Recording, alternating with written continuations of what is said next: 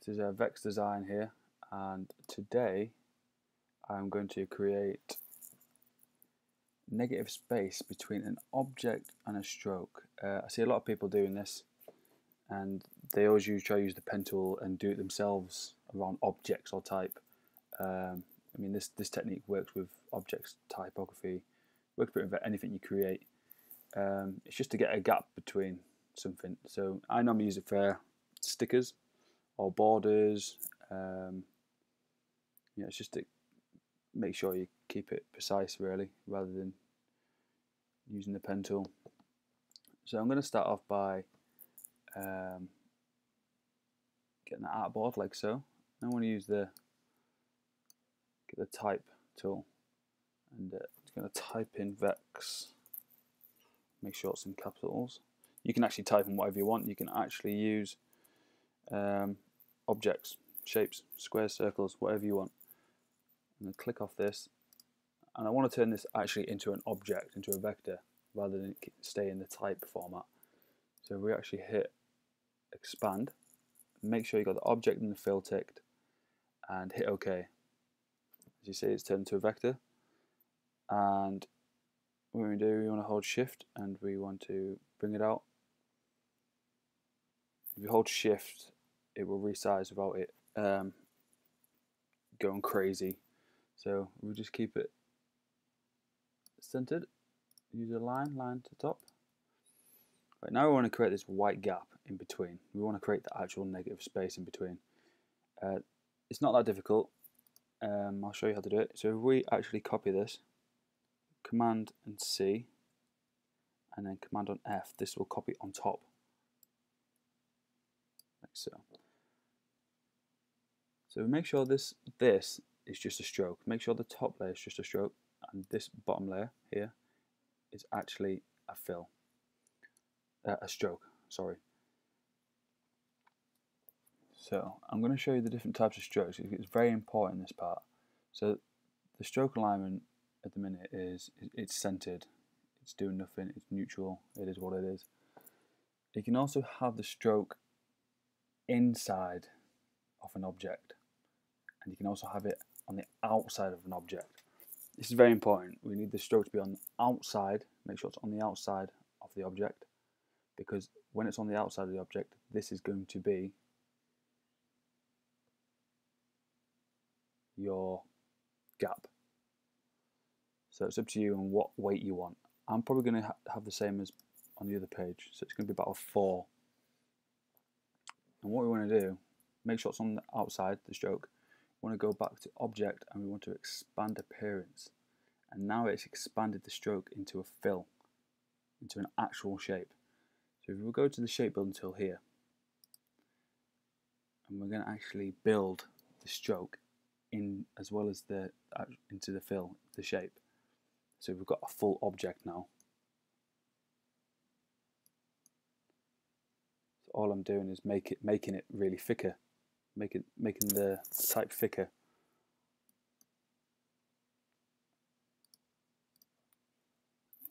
And we actually put a stroke back onto this, and as you'll see,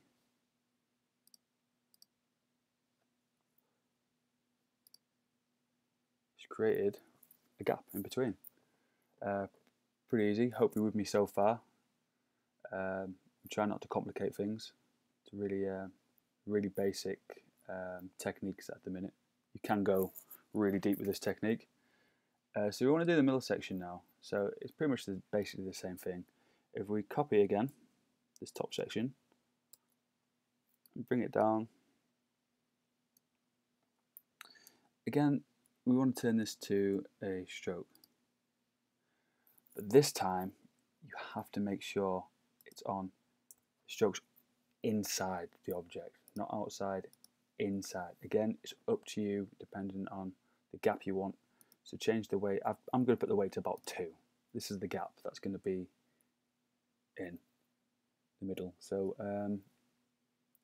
again, we want to go to object, expand. This time, go to the shape building tool.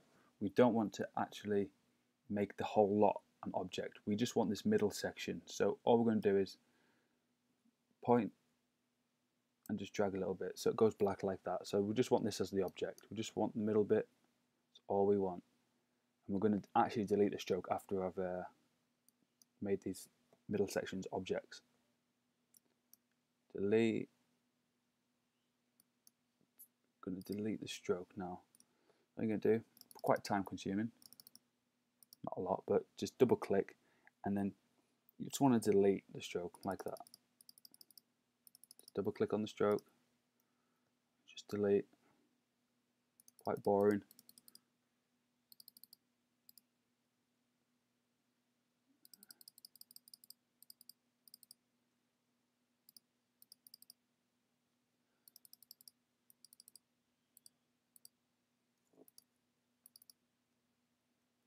As you can see, it's a lot skinnier, so it's going to actually fit in the middle.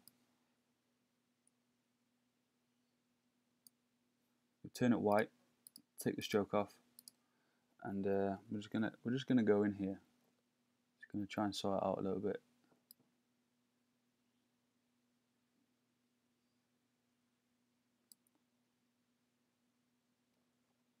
Now you can, I mean, I'm just gonna do really basic. You can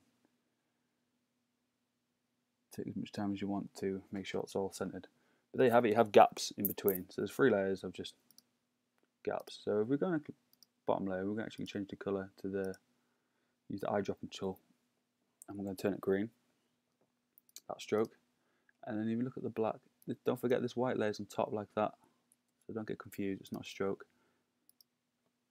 And that black layer, that's actually going to go this green, and that's just going to stay white for the time being. I'm actually going to cut this in half right now. So we've got the pen tool, and hold shift and then click again. This will keep the line straight so it won't be wonky, and it's going to lift it up a little bit.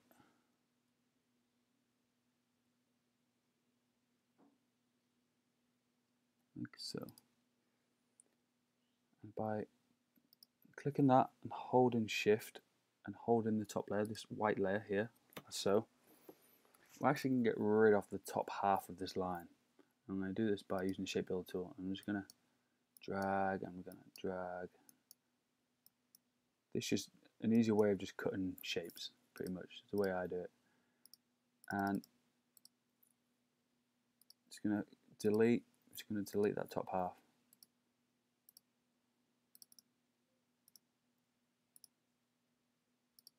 Get rid of this invisible line. As so. So there you have it. You kind of get the idea of what's going on. You can actually, you know, as down here, you can actually put layers on top, patterns on top. So we're actually going to turn this layer here. We're actually going to put a pattern on top, like so. And if you actually, because it's black at the minute, if you actually go to the transparency, as you can see, you've got you can actually change this from a normal to, I normally use like a screen. Makes it go white. It screens whatever's underneath. So that's the technique that I use. So there you have it. You have a space, negative space, accurately separated. Thanks for watching, and I will see you again in my next tutorial. I hope I haven't complicated things. Have fun with it and enjoy. Thanks for watching.